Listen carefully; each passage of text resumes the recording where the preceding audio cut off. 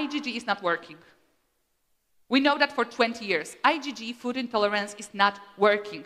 This is the approach that we are using for 20 years. Cytotoxicity, this is the reaction, what people should eat, what shouldn't eat. Because you can find genetics, of course. You can see that person has the lactate intolerance problem. But I see that not only LCT gene is a problem, but I see that they have the problem with absorbing, for example, the casein. They have problem with salad. They have problem with different food as well. So we are doing those tests. We are doing the functional genomic tests to see the pathway maps.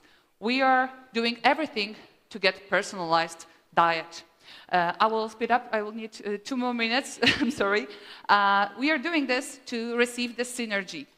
The synergy to bridge the gap between the unknown and known, between the biohacking, so enhancement, exercising, trying everything on ourselves, you know, like checking if this supplement will be okay for me or this supplement will be okay for me, with the longevity medicine that actually is going right now for the trend of measurement, trend of put the ring and control what you're doing. We are tailoring all of that together. We are putting everything, the science, the not checked therapies as well, together, tangled to self-optimization, which drives the real tangible results in improving healthy lifespan and vitality.